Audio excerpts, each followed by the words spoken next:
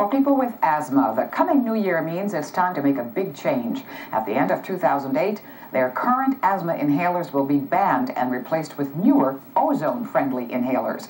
But as Allison Starling explains, some sufferers are fighting the change with every breath. Oops.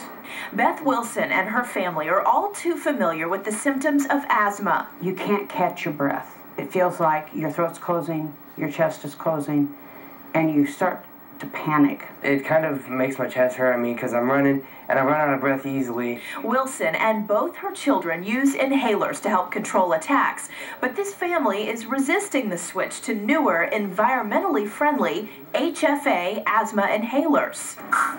Under an international agreement, the United States is eliminating all ozone-depleting substances. That includes a Wilson family favorite, the outgoing CFC albuterol inhalers. With the new ones, you don't feel anything. The family says the newer inhalers aren't as strong as the older ones and therefore don't control attacks as well. They also cost more and the taste is worse. But the Allergy and Asthma Network says the new HFA albuterol inhalers are actually better for asthma sufferers. The softer plume of medicine should be easier to inhale. A lot of people are struggling with the transition because no one has really explained to them why suddenly their life-saving medication is being swapped out with something new.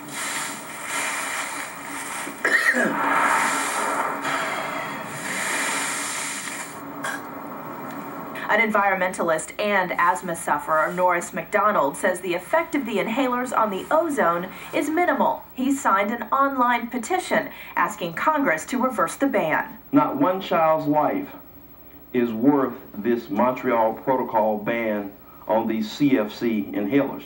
But some asthma support organizations say that time has passed, and the best you can do now is talk to your doctor about the best inhaler for you. In the newsroom, Allison Starling, ABC 7 News.